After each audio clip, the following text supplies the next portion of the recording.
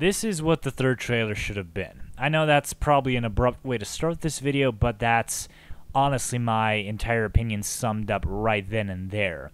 After the very first trailer came out, I was pretty damn interested in what the film was going to be about. It didn't show much action, but it did show us what the overall themes of the movie were going to be, and, gave us our first glimpse of Batman in action, showed us what the film was stylistically was going to be like, that it was going to look more like Watchmen and not, Man of Steel, which was Zack Snyder trying to do a riff on Nolan, and that didn't really work out. I think this is more of his forte. And then the Comic-Con trailer came out, and that is easily my favorite comic book movie trailer of all time. Probably one of the best trailers I've ever seen, because it set a very high bar for the film to follow and for all the preceding trailers to follow. It showed us that we could potentially get a film with Zack Snyder visuals and fight scenes with the Dark Knight level writing and themes and that kind of stuff. And when you just think about that, just think about the implications of getting two things like that combined that actually mesh well together and actually manage to work together really well to make an overall amazing product. Like, that would be one of the best comic book movies of all time. But unfortunately, the third trailer really sunk a lot of my excitement for it. It made the movie seem a lot more stupid than what we thought it was going to be. And look, I don't mind stupid movies, but you can't show me something that looks like Dark Knight with Zack Snyder action set pieces and visual effects, and then show me something that looks like a slightly above average action flick with, jokes and quips and that kind of stuff. Like, you can't do that to us, the audience. And I really dislike the fact that they showed you what they're going to fight against. I mean, I already knew as a comic book reader that Batman and Superman were obviously not going to be enemies permanently, that there's going to be something that's going to unite them, and it's probably going to be something related to Zod and to Lex Luthor. But they really had no business showing Doomsday. That was just a terrible, terrible idea. And I feel like if they really wanted a trailer that was not going to be as big on the themes and it was going to be more about, some of the action set pieces and more of promoting the fight aspect of the film, more of the Batman versus Superman aspect, I think this trailer is leaps and bounds better. It is leaps and bounds better because it actually gives you like a whole minute of, just Batman fighting, just letting you see how Batman fights. And what I see is what I like, and because it's like the Arkhamverse, and Arkhamverse Batman is fucking awesome in fight scenes. Like, even though the story progressively got worse and worse and worse until we got the piece of shit known as Arkham Knight, the fight scenes still remained spectacular. And even with this kind of fat Batman and this kind of older Batman who's in his mid-40s, it still is too awesome for me to just completely blank out those two little facts in my head and just enjoy the spectacle of it. Like, this dude, he's punching people through walls, like he's throwing them into walls and breaking the walls. He like smashes a dude's head. He like jumps into the air and smashes a dude's head into a crate. It's just freaking amazing. The sound choice really does work for this trailer because it really is trying to sell you on the Batman versus Superman aspect. It's trying to really sell you on the fight itself, not so much on the themes and the ideas like the Comic-Con and the first trailer are. It really is there to give you some glimpses of what the story is, but also to really sell you on the fight, to really, hype it up as, a fight movie. And a lot of people kind of still don't like the fact that they've just decided to stupefy the movie's marketing to make it more centered on the fight itself instead of on the ideas behind the fights. Well, I understand what they mean, and I still kind of feel in that camp myself. But personally, the Comic-Con trailer, you can't top that. Like, even if they try to emulate the Comic-Con trailer later on to make it more about the ideas and the themes behind why the fight is happening and that kind of stuff, I still don't think they would have been able to top it. And I think that would have detrimented the film as well, because you'd just be getting, subpar versions of the Comic-Con trailer over and over and over again.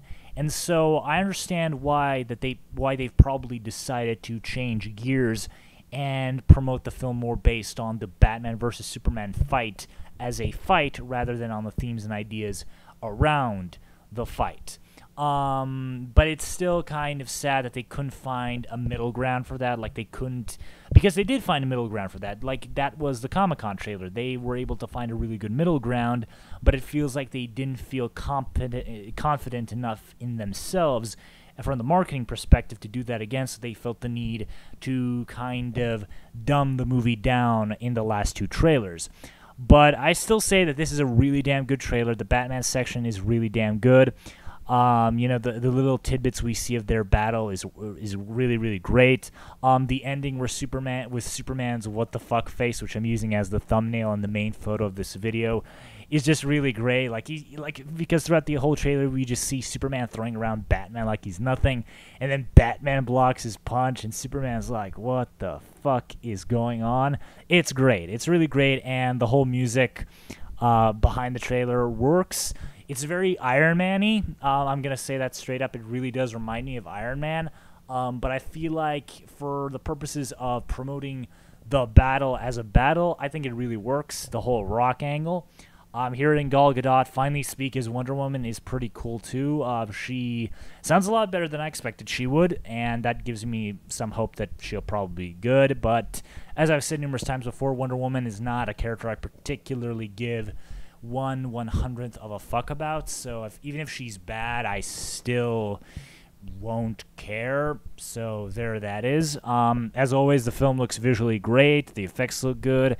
Clark has sexy time with Lois, which is a big plus for me, because sex is kind of a big thing of superhero. Like, these guys have a lot of sex, and that's kind of, one of the appealing parts about, comic books, I guess, because these guys, a lot of them are ladies' men. A lot of them do have sex, and there is kind of like this, romantic angle to the whole thing, but Marvel's pretty much made everybody celibate. Like, the only things these guys can do is kiss. Like the only thing resembling a sex scene in the MCU is maybe in Iron Man 1, and that kind of barely counts because that's before the MCU even exists, really exists. And so it is kind of nice to see the fact that that kind of angle of superhero comics is being presented here in the DC. Is it the extended universe? Yeah, it's the extended universe. So yeah, I don't personally, I'm not completely 100% on board for them dumbing down the marketing in this film to get bigger appeal, but if they were going with the mentality of the Comic-Con trailer pretty much combined action and themes so well that we can't possibly top it, let's just sell people on the action and, have the themes and ideas maybe surprise them in the film itself. If that's what they were going for, I can see the reasoning for it. I'm not 100% on board with it, but I get it. I get why they would do that. I just wish that the third trailer didn't exist and this was the final one instead of it. Like, we just got a big, gap with no Batman v Superman trailers, and then boom, this one comes out. Not quite as good as the Comic-Con one, but still keeping enough of the plot a mystery, as well as showing you more awesome fight scenes and to sell you more on this version of Batman. I think it's fair to say that no one is doubting this version of Batman anymore, both in and out of costume. I personally am 100% on board with it.